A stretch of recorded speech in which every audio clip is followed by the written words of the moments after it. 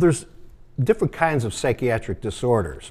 There are the really full-blown psychoses like schizophrenia, mania, where there's really disorganized thinking, and people, I think, have run across this in their life, people they know. But there's a whole other class that are called the personality disorders, and these are much more controversial, whether they exist or not. And partially, it's because of the 10 or 12 of these personality disorders, there's overlapping symptoms, and so antisocial personality disorder, narcissism, malignant narcissism, for example, and psychopathy, they overlap a lot. So people would say, well, psychopathy and in fact malignant narcissism by themselves don't exist. So it's better to talk about traits.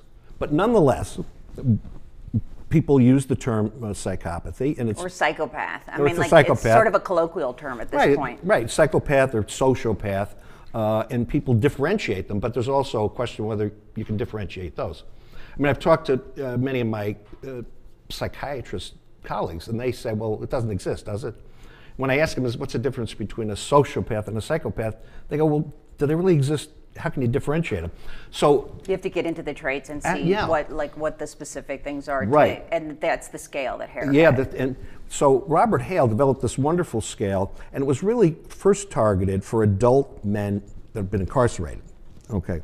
Then he expanded it to adult men and teenage men, and then women. So as the years have gone by, but it really was focused on the prison population as opposed to the general population. And so there was always a lot of emphasis on one group of traits, and that was mostly surrounding ones related to criminality.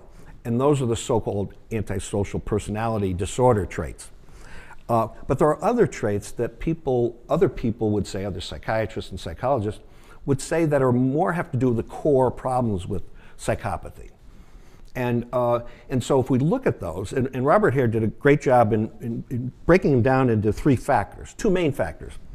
There's factor one, and factor one contains those traits that mostly have to do to how you relate to people, interpersonal, sort of how you deal with them. And so with that, people who have this very glib sort of personality, they're very talkative, and they're very convincing and manipulative, those are all under trait one.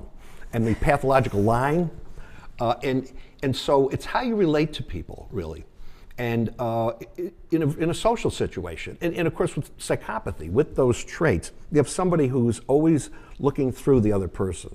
They're very careful. They're very good at reading people. Psychopaths are great at reading people, and even though they supposedly have low empathy, they have low emotional empathy, but they have very good cognitive empathy. They know what you're feeling, which is why they're great predators. Okay. So it's not like they don't understand. They understand other people's feelings probably better than they do.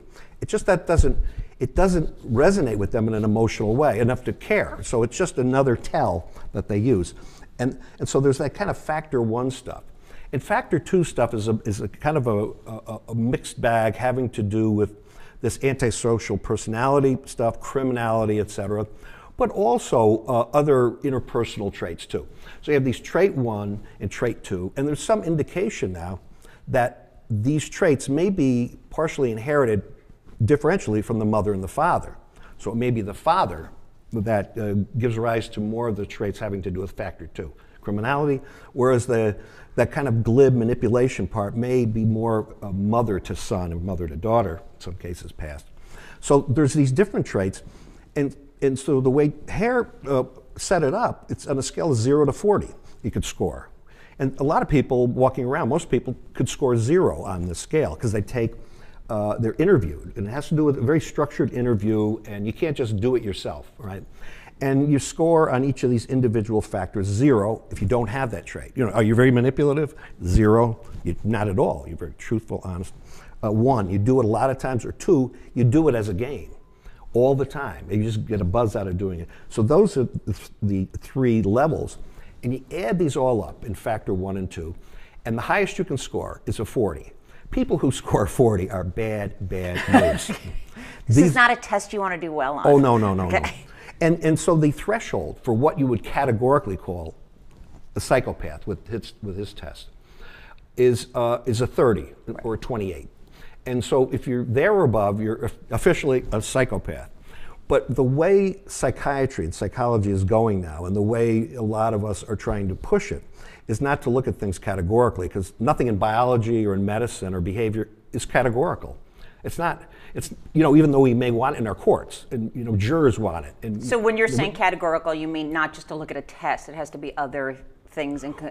Categorically, either am I a psychopath or not? Okay, so not a black and white situation. Not a black and white. Okay. And when you look at the case of like obesity, right? Right. You're not either obese or not, even though there's an obesity scale and insurance companies demand it, and there's like, well, you're officially obese.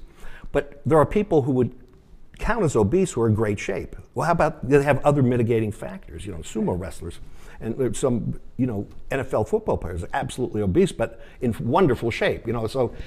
So you say, well, if you bring that into psychopathy, into these personality disorders, you have all these traits. Are you low, middle, or high in them?